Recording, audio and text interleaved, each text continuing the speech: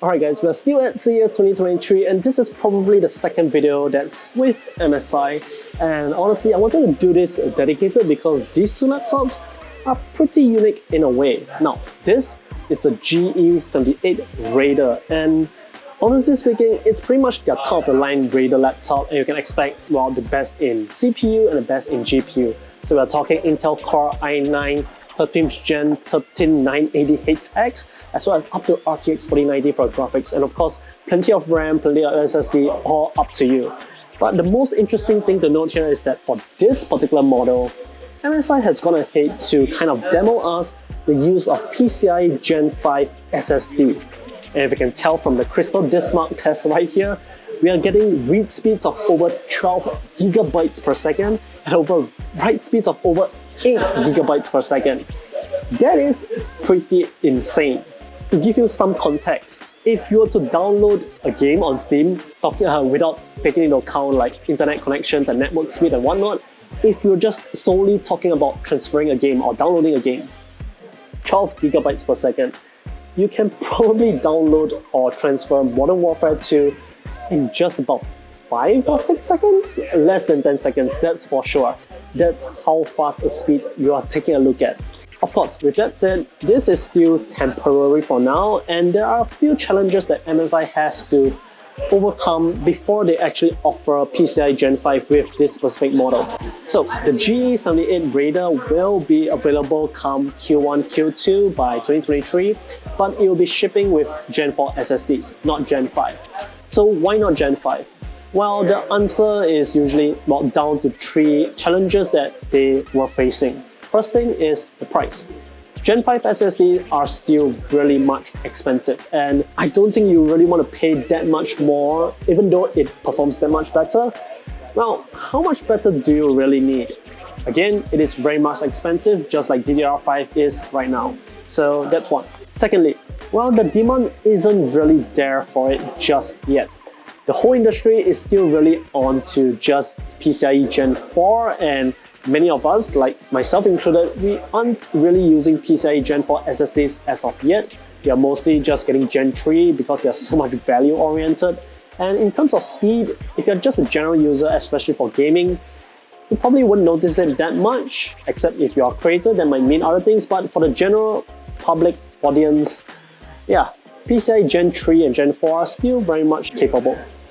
But here's Gen 5. And lastly, the most challenging thing that MSI needs to overcome and tackle is cooling. Gen 5 SSDs run really hot. Now, on this specific model here, MSI, one of the staff has mentioned to me that the SSD has thermal pads on the top and bottom of the SSD, and it will touch the motherboard as well as the chassis side of things.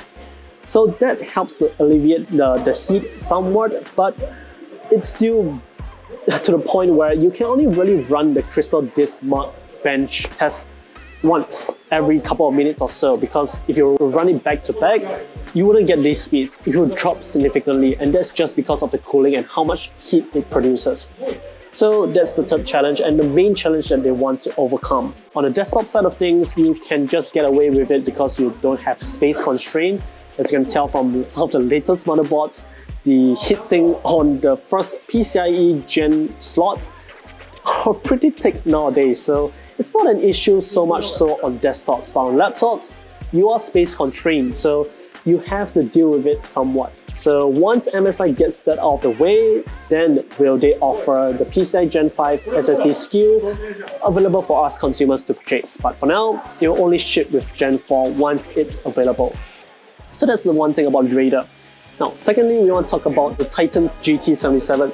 And this is pretty much just like the Raider, but it's their flagship, well, the best gaming laptop that you can get from MSI.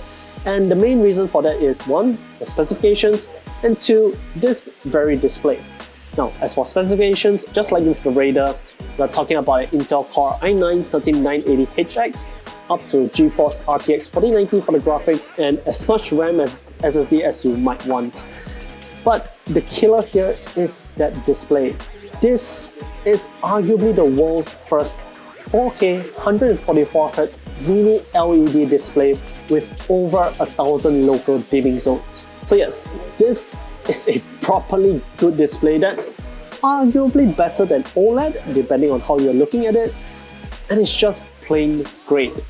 Now, you might argue that 4K isn't really that sensible on a laptop, but honestly, now that Intel 13th Gen is on the table and with the RTX 4090, 4K 60 frames per second or even 4K 120 frames per second on the latest AAA titles are now very much a reality, more so than a dream just a couple of years ago. So with this, you can expect to really make full use of that display with all that power that you have. Now granted, now as you can probably tell, it does get quite loud when you have the fans on full speed, but it really does keep that CPU and GPU cool. For context, this is the heatsink assembly on the Titan GT77 and it's a chunky beast. Dual fans and a multitude of heat pipes. There's even a unified heat pipes between the two and one just for the VRMs. So you can expect that temperatures are well taken care of. If you're looking for probably the ultimate in gaming laptop experience and you don't mind, well, weight, design or anything else like that, and you're just all for the performance and the visual experience, either the Raider GE78 or the Titan GT77 will probably be your pick this year.